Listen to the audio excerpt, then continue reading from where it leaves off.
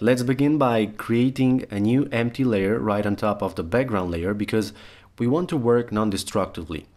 We don't want to alter the background layer. We want to have the option to return to step 0 if we don't like something, so creating a separate layer for the next step is crucial. I will zoom in to have a closer view by holding down Z on the keyboard, and the first thing I want to do is to get rid of these brown areas. I'm going to use the healing brush tool for this, and make sure you have also selected current and below from the sample options. You need to sample from an area before using this tool, so hold down the Alt key and then click on a similar area where you want to sample from. I will soften my brush and choose an optimum size for me, and then brush away these two brown spots right here. This is actually a very easy operation. You just have to practice it and you will do it just fine, don't worry. Oh, and by the way, sometimes I will speed up the video because time is so precious and I don't want you to waste it entirely on my tutorials. The main parts are the most important and we will focus on them, of course. Okay, we are done with this, and now we will make an empty group and we will call it Whiten. Alright, I will create 3 adjustment layers, a hue saturation and 2 curves layers. For the hue saturation layer, I will drag the slider until -100. We have all these layers inside the group that will affect the teeth. Exactly, the teeth only, because we will use a layer mask later. But instead of applying the same layer mask on all 3 adjustment layers, I will do some cool stuff here. I will apply the layer mask on the group itself, and from that point, no matter how many adjustment layers I will have inside this group, they will affect the same area on the photo. So with the group selected, I'm holding down Alt and then press on the Create Layer Mask button right here. Because the mask is black for the moment, it will hide all the effects from the group, so don't be scared because it's perfectly normal. But remember, black is always hiding on the layer mask, and white or gray will let the effects go through the mask. Okay, let's start doing the selection for the teeth. There are a few ways to do this, using the pen tool for example, or by making the selection with the brush tool. Why not? But you know what? I will do a part of the selection with the pen tool and the other part with the brush, just to show you 2 different methods.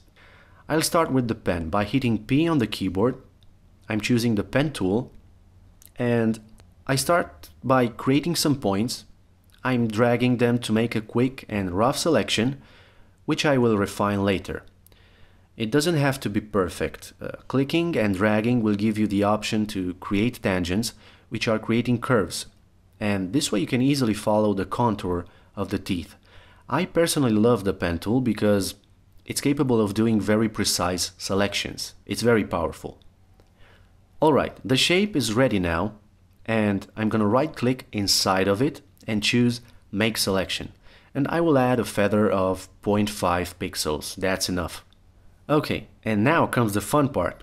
Make sure the mask from the group is selected and hit Shift and F5.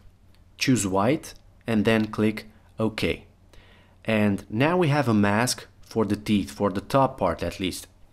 We can refine the mask, and I will show you how to use the brush to select and affect the bottom area of the teeth. Select the layer mask and with the soft white brush, just paint white over the bottom area of the teeth. You can use a flow of 50–60% to do this. You can also check the top part of the teeth and refine some of the areas. Paint with white to apply the effect on the layer mask and with black to hide parts from it.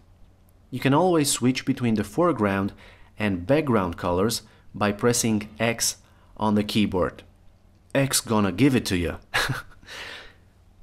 Okay, I'm happy with the selection now, and we are going back to the hue saturation layer. Right now we have the slider on -100, but this doesn't give enough realism, right? That's why you need to take back some of the color. Let's say you drag it back to -60 or -70. It looks more real now, so we are going a step further by selecting the curves layer adding a point here and then dragging it up until we feel that there's enough brightness on the teeth, but without blowing out the highlights. We have a good result already, but we need to take care of these parts of the teeth where some areas are a little underexposed. We will use the second curves layer for this. We will create a point again and pull it up until we see that those areas are brightened up. We will use the layer mask here because we want to apply this exposure on some areas only.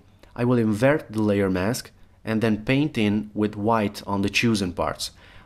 I'm selecting the mask and then holding down Ctrl and I on the keyboard to invert the mask into black, and from here I will just select the brush by pressing B on the keyboard, and with a fill of 2-3% I will paint in the areas which need some more brightness. Keep in mind that even if we are using the curves layer mask here, we are still restricted by the main layer mask, which is applied to the group, so we can't go outside that area, and that's a good thing. This step is a fine-tune step, and you will need maybe some time to finish it, but when it's done, you will notice the differences when you turn that curves layer on and off. Alright, let me show you a before and after. I'm pressing the Alt key and then on the visibility of the background layer. This will keep on the screen the original layer only. So that's the starting point, and this is the final image. It's a major difference, and I hope you can apply this on your photos if it's necessary.